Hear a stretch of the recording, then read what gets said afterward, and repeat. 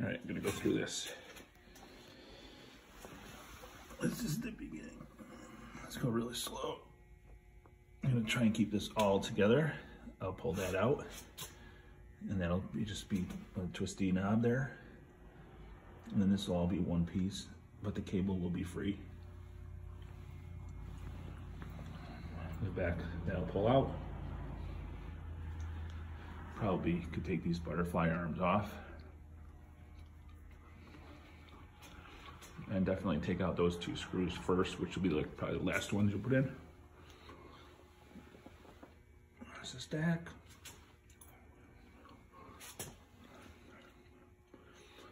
Look at that bench, that back will come out. These 2 press arms will come out from underneath here on this side and the other side. And then this will all be one piece on this whole side.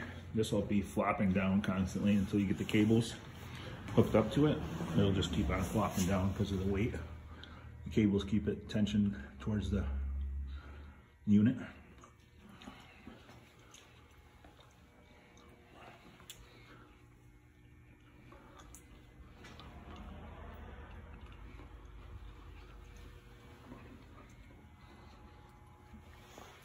And then this piece is just the back.